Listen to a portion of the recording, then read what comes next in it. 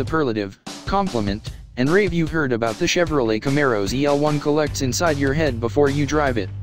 A veritable lake mead of positivity builds up behind your mental Hoover Dam, which is just waiting to collapse under the weight of unfulfilled expectations. Except the 650 HP Camaro ZL1 not only lives up to the hype, it exceeds it, especially when equipped with a 6-speed manual. Let's get one thing out of the way: the manual is 0.3 of a second slower to 60 miles per hour than the car's 10-speed automatic. That may sound like a deal breaker if acceleration numbers rule your set life, but a 3.7-second run to 60 is still astonishing for a 39.04 pound prop from a Michael Bay film.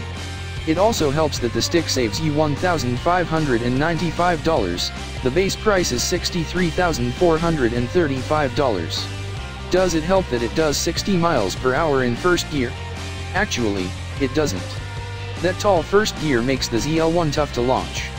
We got our best times by revving it to a needle's width above 2000 RPM, releasing the clutch pedal, and quickly rolling into the throttle. Open the throttle too fast and the Goodyear blimps in back light up like the Hindenburg. If you're too slow on the gas pedal, the engine bogs. This Camaro's launch control had been disabled, but we regularly beat the system anyway. Like we said, sat.